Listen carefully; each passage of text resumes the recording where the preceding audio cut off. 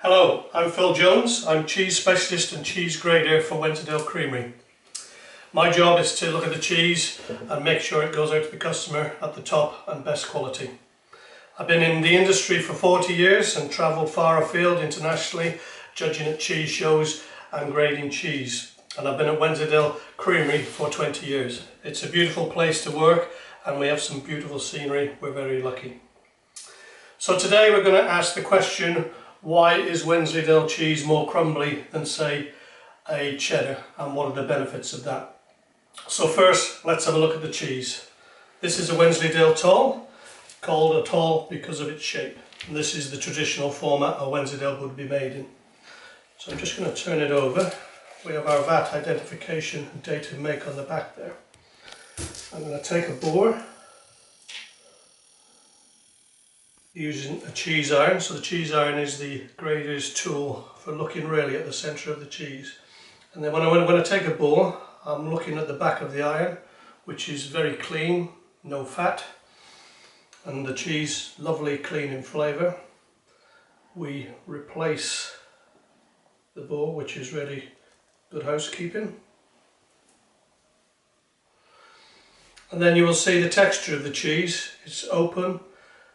And if I just work it in my fingers and just over this salad, you can see it crumbles. Now if I did that with a cheddar, it wouldn't crumble, it would be a solid ball.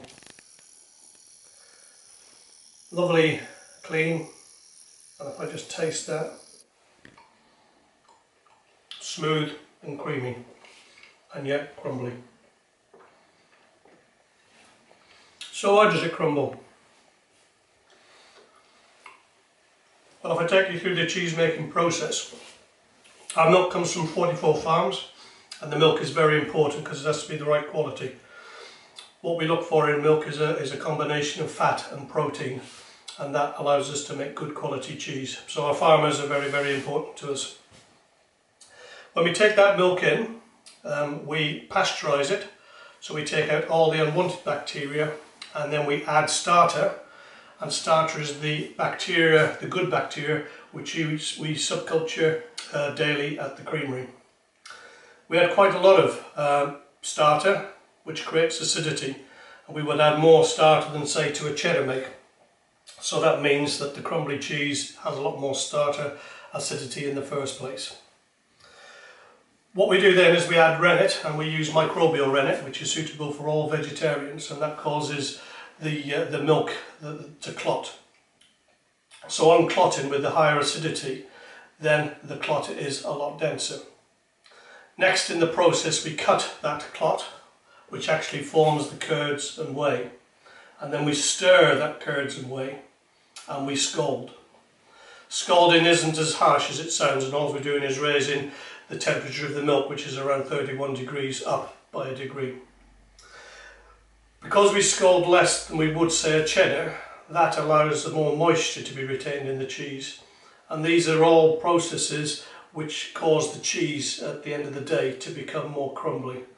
So it's the more acidity, so our rennet to mill time, the time we add the rennet to when we mill it, is a lot shorter, let's say, than for a cheddar, and we're looking at something like 2 hours 30 compared to a 4 hour 30 cheese.